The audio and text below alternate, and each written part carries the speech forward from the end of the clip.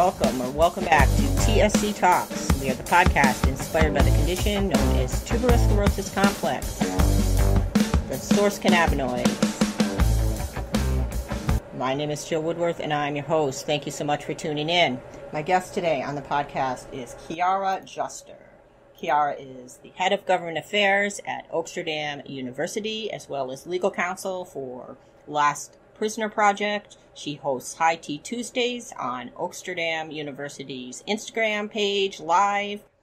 And she's just a powerful, passionate individual who did a lot of educating of me personally. She went to law school in Miami, having grown up in Oregon, was in for some culture shock, ended up becoming disillusioned with the system, the lack of prosecutorial discretion, and kind of left the country. Not kind of, she did. Left the country, spent years traveling and learning before she returned back, resolute to change the laws.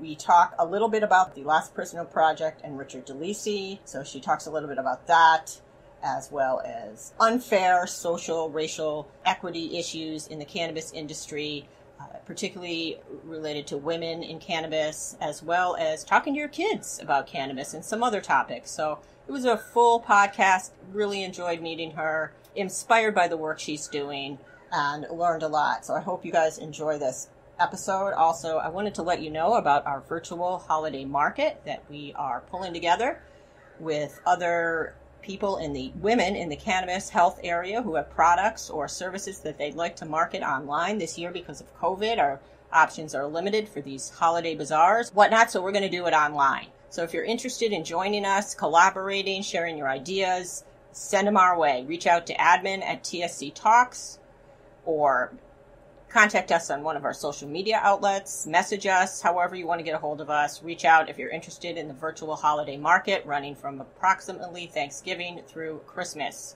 Also, our TSC Talks weekly updates. We've been doing these things. Now this will be our 8th weekly update this Wednesday, 3 p.m. Eastern, on our TSC Talks Facebook page. So check that out. We do a rundown of the podcast, share some shout outs and announcements that we're looking for more of, to get your news out there, your important moments, whatever it may be, as well as having a thought-provoking discussion on some topic that we kind of go with the flow on. And my co-workers Chris Nichols and partner Lisa Larson join the broadcast regularly, and we hope to have more guests as well. It's only 15 minutes every Wednesday, 3 p.m. If you're interested in some randomness and fun, join us. And that is all I have for today. So thanks again to Chiara. Look for our virtual holiday market and check out our weekly updates, and take it away, Chiara. Yeah, so thanks for being on TSC Talks. And Chiara Juster, you are an attorney, and you've done work with the Last Prisoner Project and with, is it Richard DeLisi? Is that the name? Correct. Richard DeLisi. He's the longest-serving nonviolent cannabis offender currently incarcerated in the United States. He's been in since 1988. Wow. Yeah, I was just reading a little bit about that. That's just crazy. Totally. So yeah, why don't you give me a little bit of your background and. Yeah, well, I was born in Northern California, but I grew up in Portland, Oregon from the time I was a toddler, and ended up going to college in Oregon, in a state where cannabis had been decriminalized since 1973. I actually grew up in Earl Blumenauer's district. I have one of his little pins behind me. He gives them out on the hill. And when I went to University of Oregon, obviously cannabis had always been part of the culture in Eugene. When I then went to the University of Miami for law school, it was a whole different world, particularly when it came to drug policy, to cannabis in particular, to harm reduction overall, and community investment as well. Wow, that must have been a shock to the system, coming from such a progressive mindset state to Florida, and it's a wide variety of people there. I won't say much about it because I don't know for sure, but.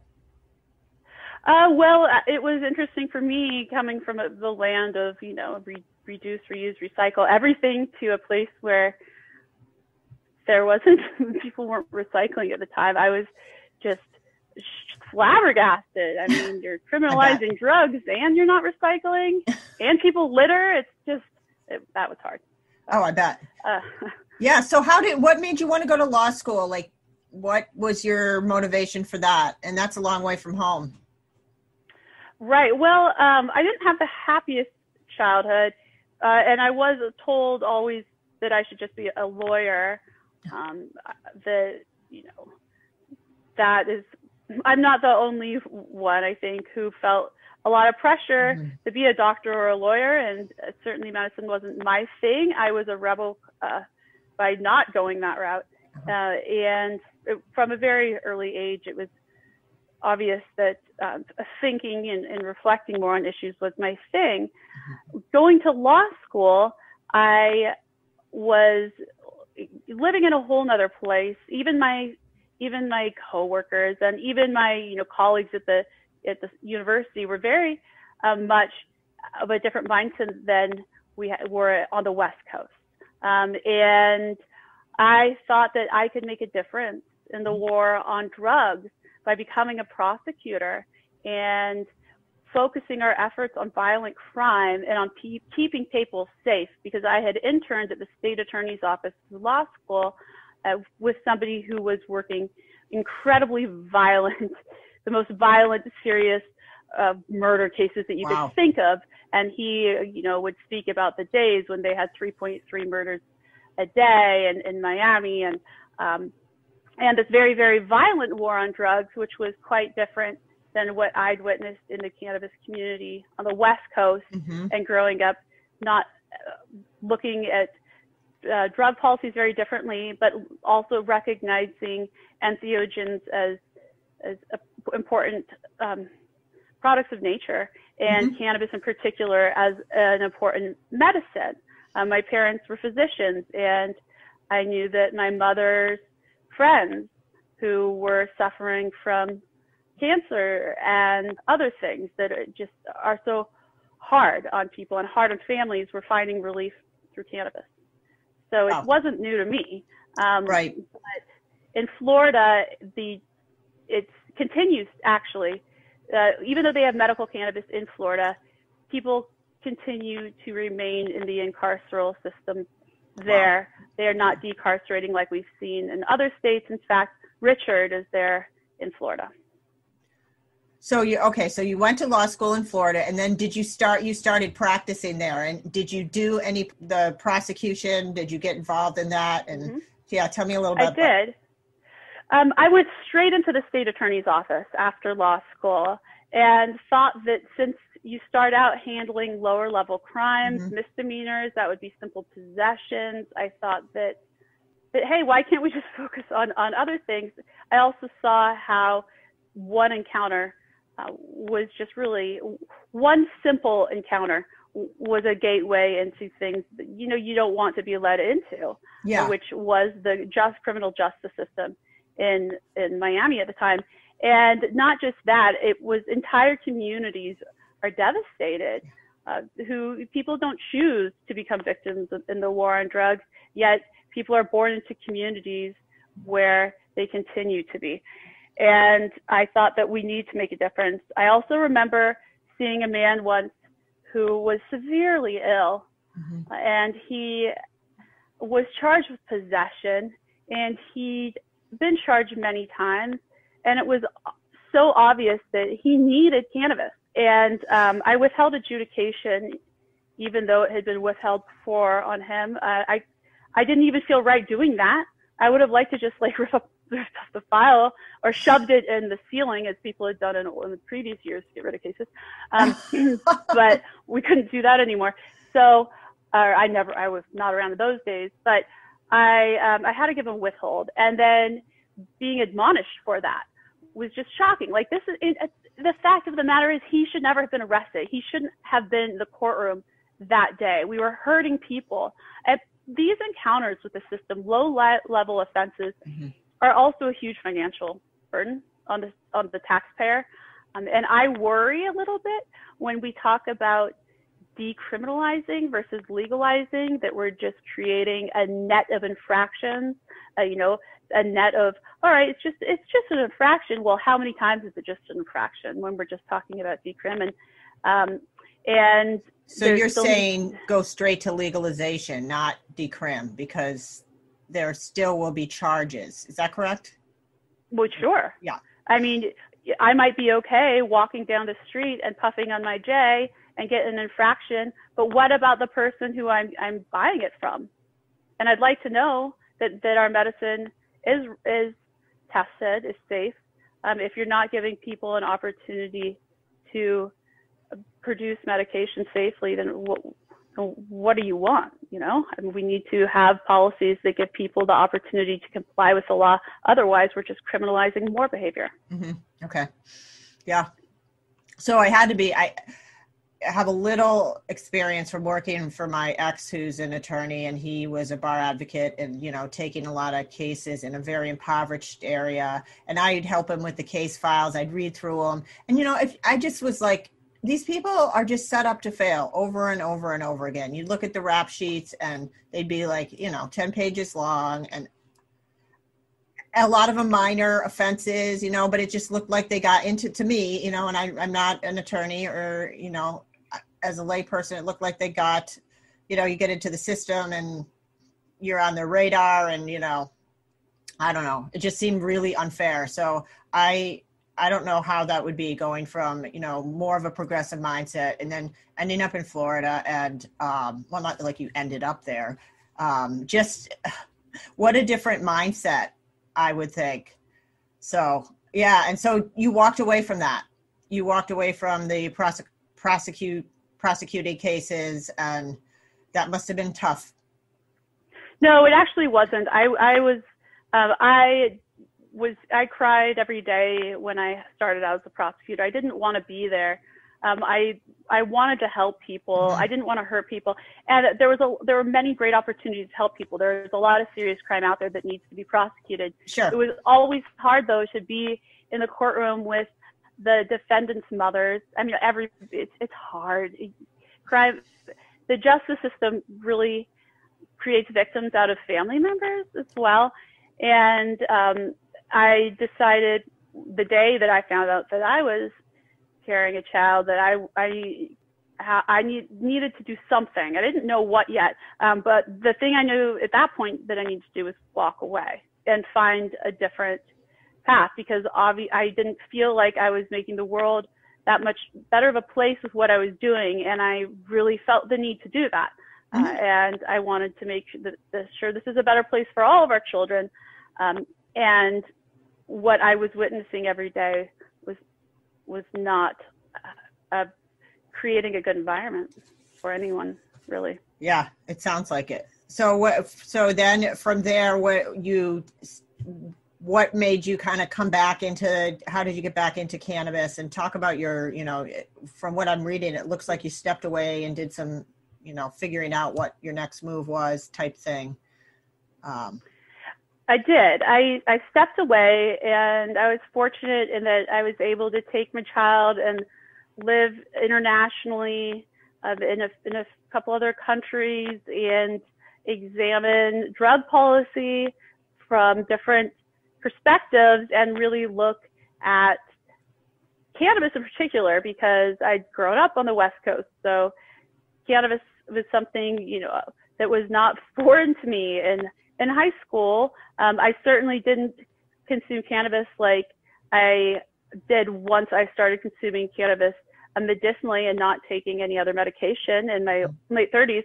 But it was obvious to me as even back in the 90s, that people behaved better on cannabis than when they were drinking, and that this was not a plant that should be stigmatized.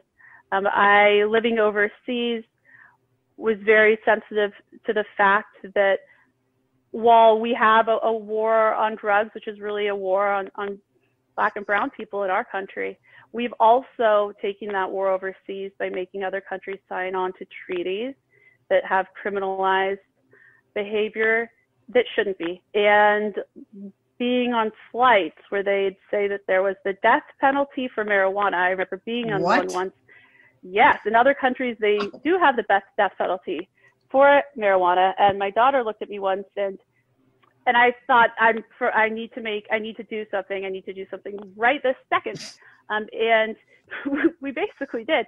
I started advocating as much as possible.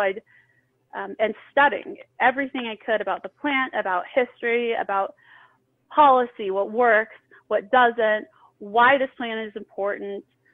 And I also really like history. So cannabis was really always on my mind. Mm-hmm. Always, ever since I found a book on growing in my mother's bookshelf. So never been far from my mind, which she doesn't grow now. She asks how, and it's just annoying, but yeah. Parents, I don't know. yeah, I'm one of those. So. Yeah, so you came back. So you kind of came back, and now you've got done work at Oaksterdam. Tell me a little bit about that. Well, I in fact was a student of Oaksterdam because I wanted to learn everything about the plant, and that led me to Oaksterdam. So that led you there. Yes, right around the time this was 2017, and they had their 10-year anniversary that year. Oaksterdam was a school that was founded back in 2007, where Richard Lee if people wanted to learn how to grow, they also had to learn how to advocate. Mm-hmm. And there's so much more to learn about this plant. And in order to legislate effectively, we need to educate effectively. We can educate, we can advocate, and then we can legislate. And being at Oaksterdam with so many other people seeking that knowledge and who give their heart and soul to this plant, I really felt at home. And I was at home. And not long after, I started working for Oaksterdam and working on policy and working on spreading the word about the truth of this plant, because I think that is really important. I think we need to have honesty at all levels, whether we're just being honest with our kids or we're being honest with the public as electeds. I think that an honest analysis of everything is incredibly important, and that is founded in truthful education based on science. Wow. So, your work with Oaksterdam, and how did you get into the Last Prisoner Project? Well, Oaksterdam is great, and it's now online, virtual, which is super great. So I didn't want to cut away from it. Yeah, so no, it's okay. I'm enjoying it during COVID instead of basically I'm able to go to class, and it's really inspiring to see people join globally. That there are people all over this planet learning about this plant and learning about the business of cannabis, and also learning about horticulture. And mm-hmm. it's really, when there's so much gloominess in the world, it's so nice seeing people who are growing their minds and growing flowers. And Last Prisoner Project is an organization that I was a huge fan of from the time I first heard about it. I had, in fact, wanted to do something similar because I just found it wrong that we have a whole industry where people are making money on the backs of those legacy operators and traditional market operators or original market operators, however you want to put it. We are not successful as an industry if people remain incarcerated. Many people for simply being patient. And we can't forget the fact that cannabis is, it can be used as a pipeline to prison for many people. It's not a gateway drug to other things, but it certainly is something that has been used to criminalize the normal behavior of many. Mm-hmm. Yeah, it seems just unfathomable that that we take it for granted how that we could go to the dispensary and light up a joint and whatnot, and there's people that are still in prison for marijuana related crimes. It's hard to carry that around. So I, Exactly. you know, I don't think about it, but when you're working in that field, as an attorney or, you know, in advocating like that, it's in your face. So, yeah, that's got to be heavy and hard to navigate. I mean, and you have to give it to Steve D'Angelo, who could just, you know, run Harborside and be successful and not care about others and not be a good community partner when it comes to helping out our incarcerated population. But I think that more people could follow his example and not feel like they are truly successful if they aren't doing everything they can to help decarcerate prisoners of the drug war. And Steve D'Angelo founded Last Prisoner Project. I work with a lot of really great women in Last Prisoner Project, but it was in fact Steve who used his success from Harborside to launch this wonderful nonprofit. What we try to do, I'm a legal advisor for Last Prisoner Project. It's not, I don't work for them, I'm a legal advisor, and everybody is working to decarcerate the cannabis victims of the drug war and basically put themselves out of business. We don't want Last Prisoner Project to exist. Right. We want them all to be out. Yeah. And what a great day that will be. Yes. But there are many great hardworking attorneys over volunteering their time at Last Prisoner Project. If you'd like to get involved, go over to lastprisonerproject.org.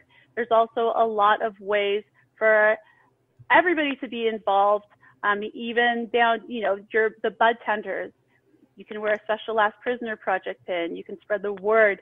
If you own a dispensary, you can round up and donate to Last Prisoner Project. And you know what? It doesn't have to be Last Prisoner Project. The fact of the matter is, if you are operating a business in cannabis, you need to think about all of those people who remain incarcerated for this plant or whose lives have been affected by the criminal justice system because of the criminalization of a plant, and do what we can to help one another and do what we can to facilitate easy transitions out of prison, because it's hard enough in the best of days. Right. And these really are some of the worst we've seen, definitely. So we need to do what we can to help people. We also need to remove barriers to participate in the cannabis industry, because how hypocritical is it to preclude those who help build this industry from participating? So, and we also need to make sure that there are measures that help make this a more equitable industry, because what I see in some states with very limited licenses, with a bunch of barriers, huge hills to climb to even apply for a license. Yeah. I don't think that that's equitable. And just because something's equal doesn't mean it's equitable by any stretch. Yeah, for sure. I appreciate your passion so much. I wanted to ask you a question about the decarceration. Now, how does that work? How do the actual nuts and bolts of when somebody is, what do you do to move the system along and get them out? You apply for clemency, really. I mean, that's where we're at with Richard, and that's what we're hoping for. And you just hope it happens before people who are old and in poor health contract a virus that will take them down. And so we're hoping every day that Richard is safe. So to decarcerate, basically, it means to get out of prison. And there are various routes. I mean, a whole appellate process. But for Richard, where he is in the process, is that we are asking Governor DeSantis to have compassion and grant clemency to Richard. So what's the time? So yeah, okay. Mm-hmm. So you apply for clemency, and then it goes through an investigative process, and then it goes before the board, and all of that can take years. And Richard is set to be released June 27th, I believe, 2022. And with game time, that could be even sooner. Mm-hmm. But he's already served over 32 years. He is old and he is in poor health. He has 5 grandchildren he'd love to spend time with. Time that is, you know, who knows how much time and any of us have. True. Yeah. Yeah, thanks for explaining that. You know, I think that kind of goes into your work with the NCIA, the Diversity and Inclusion Committee. Now you are the head of that, and that's the national. No. Khadijah Adams is the head of the Apologies. Diversity, Equity, and Inclusion Committee. Khadijah's great. I am on the committee, and I co-chair the messaging subcommittee with Kelsey Middleton, and Tiffany is on the committee as well, who did the events for the suffragettes. What does that work look like? What does it? Yeah, what is that? Well, I think everybody on that committee believes that this industry needs to be doing everything we can to be as, I would say, like, it should go with, we shouldn't even have to say that we need to be a diverse, equitable, and inclusive industry. Like, do we really need to say it? But apparently we do. And particularly when we look at the statistics in cannabis as far as leadership and ownership, it is men, it is white men. And when we look at historical barriers to capital, those are historically barriers that are placed upon everybody except white men. And therefore, we need to make sure that we do everything we can to reduce the barriers to entry and to make sure that this industry represents those who represents all of us who are cannabis consumers, and not just the people rich with money, white men, and not just people who can afford to. And I think that as an industry association, we have an obligation to make sure that we're inclusive and make sure that we're doing everything to make this the best industry possible. I also think that in this day and age, we need to think about the burdens being placed particularly on women who have lost their jobs at twice the rate of men, I've been reading, and are assuming the burden of, I mean, I can't even say lost their jobs, unable to go back to their jobs because caring for loved ones, caring for parents, caring for children, I'll call it a joy, but it truly is a burden during a pandemic, and particularly for those who are trying to work at the same time. So I'm really worried about how that reality is going to affect the cannabis industry. And also when we're taking such an economic hit all over the place, who is going to take that hit the hardest? Those who have least amount of capital to float them through. And when I really see this as potentially catastrophic to minority participation in the industry, and therefore this industry association, I believe every industry needs to be doing what they can. Yeah.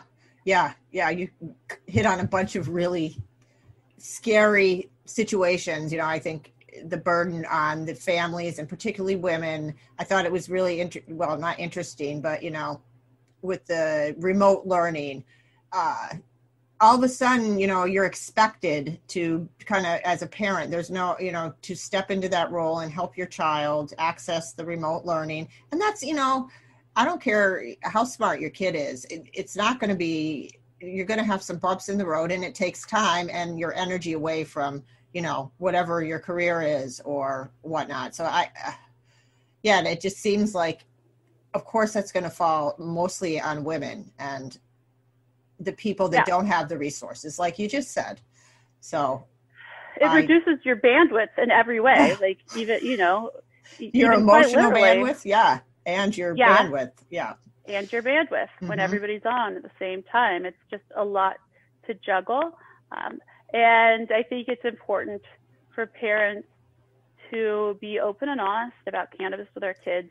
I think when we demonize something, we really are doing an injustice. And when we lie to our kids about something like cannabis, how can they ever trust us about anything ever again? So I think that it's important for women to destigmatize cannabis consumption and be open about the choices they make, wellness, medical, whatever. It's their choice. They can do what they want. And we should not stigmatize people who consume cannabis, and particularly those who make the wise decision to choose cannabis over alcohol. Because one is a poison and kills lots of people every year, and one has never, ever killed anyone. Yeah, that's another hot issue. It's just the way we've normalized alcohol consumption, and cannabis is actually healthy, but so many barriers to the mentality shifting in that. I think you've covered most of what I wanted to get out, but as far as challenges personally, what has been, as a female, any experiences that you wanted to highlight that have been exceptionally challenging, or just? I'd say in law more than cannabis, and okay. There was a lot of sexual harassment.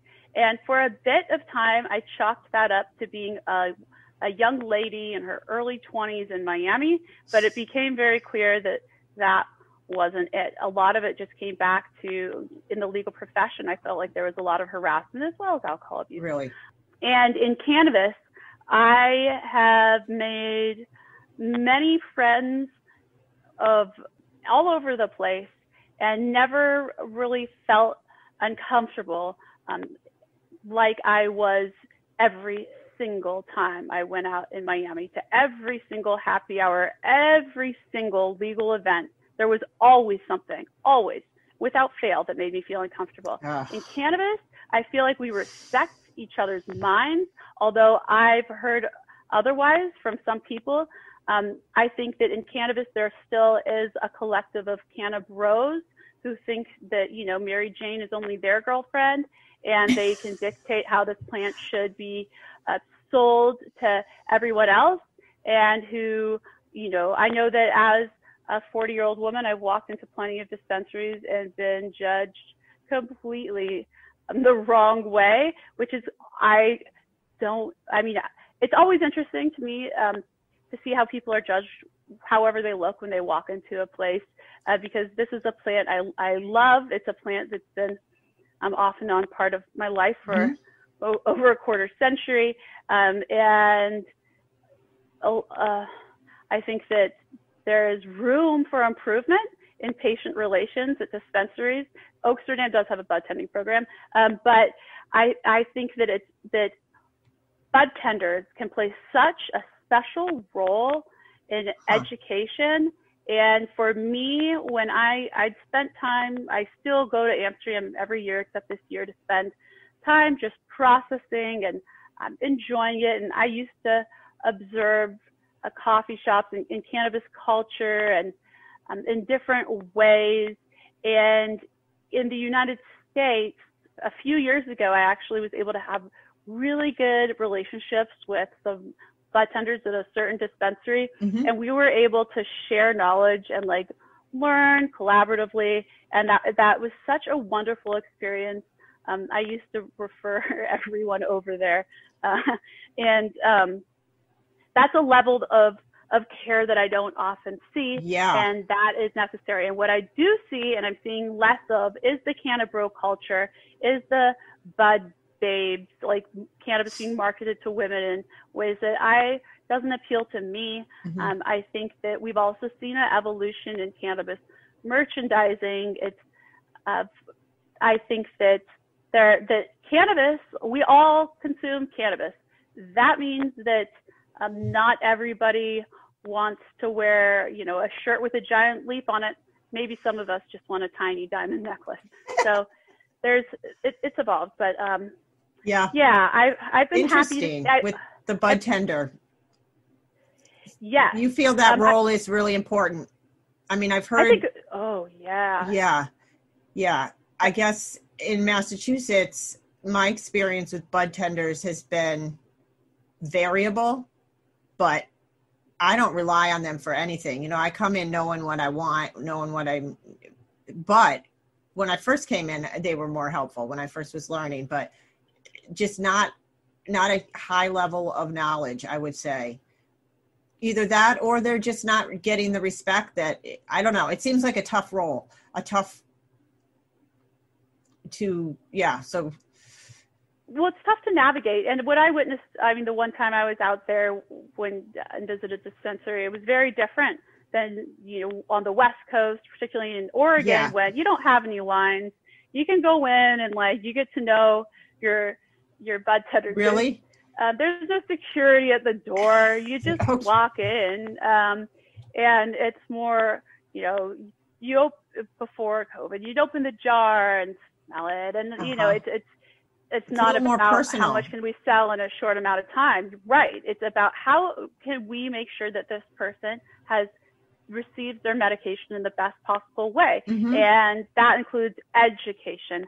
And so even if they don't have the time, even if you only have 5 minutes a customer, and that's sad because I've had generally I become friends with my attenders and then we'll talk for hours later, but you need to have information that you can distribute. People need to know how to best use this plant for them. I'm also a huge advocate of home grow. I think people need to grow this plant for them because I know that on the regulated market in most states, I could not afford to be a patient. And that is really scary because I don't want to just pay minor co-pays and have to take pills. I want to make the best decisions for my body. Yeah. We just, my partner and I he started to grow, and basically for that reason, it's just too expensive. I'm moving some of my offspring to using cannabis, and considering that too, I'm like, there's no way we can afford this. So, and it's been so great to learn, you're kind of forced to learn in order to do it. And, it's really been awesome, that part of it. And, like what you said with explaining to your kids, I wanted to circle back to that. How do you go? You say you have a daughter. I haven't asked her age. I think I might have last time, but what's your thoughts on that? How do you explain it? Do you just go right for it? Well, she's 10. And so that conversation has evolved. Yeah. But I think that it probably first started not drug specific, but with the conversation when we moved back to the United States, that I told her that what they tell you in school isn't always going to be the truth, that we don't, and she's, just shocked. I'm like, they might tell you in math, they're going to tell you the truth. In science, let's hope that they tell you the truth. Knock on wood. But in other topics, they might not. And that's why we're always going to have to be learning.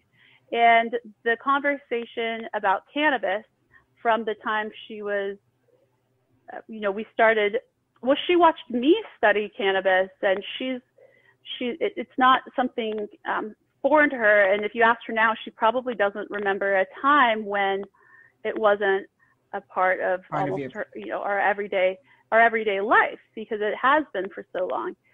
But I told her that with cannabis, when later on people might, offer her cannabis or whatever, and she thinks that that people who consume cannabis are like us, so she's like, who are these old moms who are going to come around and be offering me cannabis?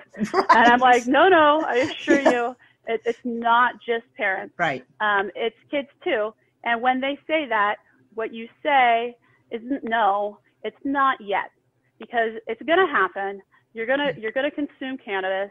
Kids are going to consume cannabis. They're going to have sex. It's going to happen. But there are things that you don't want to happen too young. And for me, alcohol and cannabis are both substances that I preferred she wait for. Sex too. But I know that there are mixed views about the studies on brain development or on using anything before you're 25. And I can speak from personal experience and say my brain wasn't fully developed before I was 25. I would probably not have become a prosecutor, and probably not have gotten married if my brain were fully developed at that age. So I can circle back to some. Yeah, but I think that cannabis is not something that I'm saying absolutely don't ever try that about, like I am with most substances. Right. Absolutely not. Don't even take a Tylenol unless you absolutely have to. And with my child, she's wanted to be an astronaut her entire life. Wow. And NASA has a no CBD policy. Oh. So her big thing is, she just hopes that she never falls out of a tree or suffers any sort of brain injury, because she knows how I feel about substances being neurogenerative and neuroprotective. And that's great. She knows that. That's cool. She knows it, and she doesn't want to use cannabis if it would ever preclude her from being hired by NASA. So, so she's the hard line there. Yeah. It's been tough with my kids too, just because I kind of came to it a little late. So, backtracking and explaining that they've been indoctrinated in school and stuff up until the last year or so that it's bad. And, just, in fact, my son, who has a slight intellectual disability, and he's the one that I'm kind of transitioning to cannabis, is funny. He said something like, I don't think he realized what was in the medicine, because I put it in, have a tincture or whatever. He didn't know that it was that was the same thing as like marijuana that he's hearing about. And so he said something funny, like something real negative that, he was repeating. And I'm like, hey, that's what you take. And he's like, all of a sudden, like it's like he started to understand, because he can feel the positive effects of it, and he feels better. But he didn't realize, that marijuana, all the things were, he's hearing this one thing, and then, but yeah, I've seen him like take it on himself and, explain it to people. So that's pretty cool. Well, I think that's really brave of you. And like I said about the below 25 thing, it's easy to tell your kid, not now, not yet. But if your kid needs medicine, you find that medicine. Yeah. And I understand, there are parents out there who are giving pediatric patients really high doses because that's what their bodies need. And my child asked me to come to school last year for career day, and she asked me to speak specifically about interstate commerce and cannabis. And she wanted me to tell all of the kids how horrible it is that we have a medicine that helps some kids she knows not have seizures anymore, at least not have them control their life. So she knows kids who are able to flourish and thrive because of cannabis, but that can't drive to go see their own grandparents because they can't take their medicine into Idaho or someplace like that. So for her, she said, "Mommy, please, can you please talk to them about how those kids need their cannabis?" And she understands how it is a medicine for people, and that it doesn't matter what your age is. It can be a medicine, an effective medicine, and how we need to remove restrictions on simple things like elementary school students being able to visit their grandparents when they need to take medicine. Yeah, very well put. Yeah. That's pretty cool that she asked you to do that, though, that she's thought that through, and that would be something that would really be helpful for her peers to hear. Good job. I spoke about kombucha instead, how kombucha is taxed like alcohol, but really shouldn't be. But that's maybe weird. Maybe in a few years I'll talk, it was like there were, it's a concern. But we need to talk to kids about cannabis policy. I think so. I agree. I think it's really important, and I am scared about any sort of I'm just scared about telling our kids the truth. I'm just scared about what's being taught if it's not math and science, even if it is science nowadays, being factual. In fact, I'm worried about the numbers being factual nowadays too. Tell me. Got a lot of worries. It's such a confusing time. I agree. Yeah. This has been awesome. I just want to say how much I appreciate your passion for bringing everybody along, I guess. It's not fair that just certain people are allowed access to this plant that can really transform our world. So thank you for the work you're doing. And do you have anything else you want to share, or anything you want to pitch? I mean, where can people find you? Oaksterdam University. Tell me.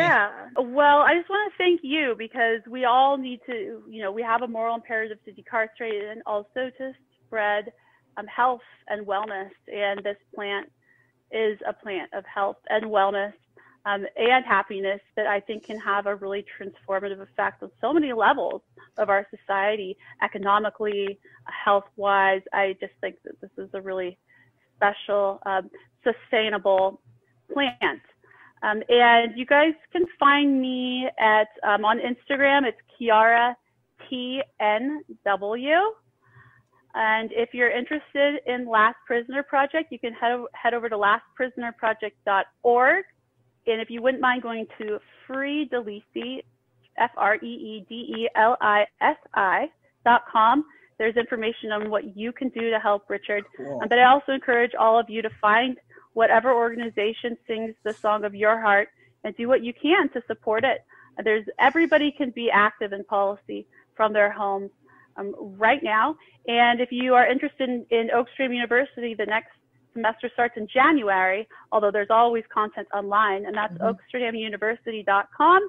You can join me for High Tea Tuesdays at 4:20 Pacific Tuesdays on Oaksterdam social media, and also for caregiver content, parents and children alike. My friend Amy Mothercraft on Instagram, has a great programming all by parents who are in the industry. I'm at Mountain Mama Mondays at 3 o'clock doing really fun crafts. We're going to do volcano pumpkins this week, but it's great because there are a lot of parents who are caregivers and who incorporate cannabis into really their own self-care, which is important.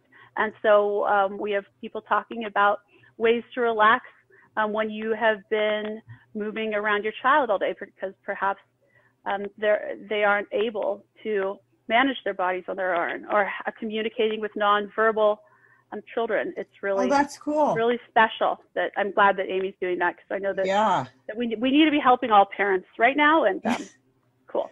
Yeah. Thank you for those. And you're on your podcast. What do you, High Tea Tuesdays, do you have new guests every week? So you're just getting people's stories, or? Yes. Well, it's interesting. The last few months I've been a little policy focused, talking a lot about more. I'm hoping for the vote in September. Yeah.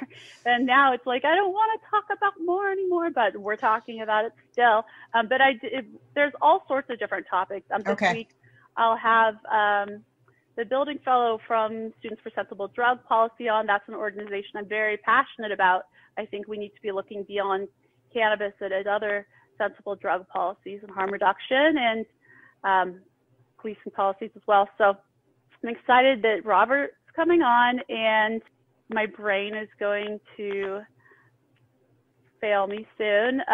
For Halloween, we have creepy crawlies and pathogens with, but all sorts of really great talks. My first guest, actually, David Bienenstock, just rejoined me. I think it was last week. And so it was great to talk to David about the Cannabis Voters Project. If anybody needs to check their registration, please do that immediately. And also go to Cannabis Voters Project to see where all of the elected and those who are running for office stand on cannabis issues. Ooh, good. That's a great tip. Awesome. All right, Chiara, thank you so much for doing this. Thank you. Yeah. Thank you for all you're doing. We need more mothers out there who are representing and championing their kids, because it's stories from you that change minds, and stories really are the best way to create new policy, by changing minds through those stories about how it helps your offspring, and why you feel it's important, and why we need to have safer access, less restrictive access, and also remove the hurdles to scientific research. Yeah. In a nutshell. That's what we need. Yeah. All right. Thanks, Chiara. All right. Thank you. Yes. Bye.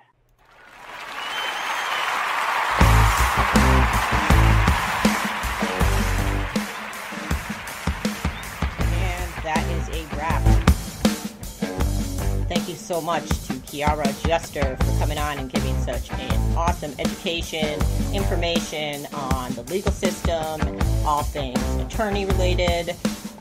Stay tuned for our virtual holiday market, as well as our TSC Talks weekly updates every Wednesday at 3 p.m. Eastern on our Facebook page. And that is it for today. Over.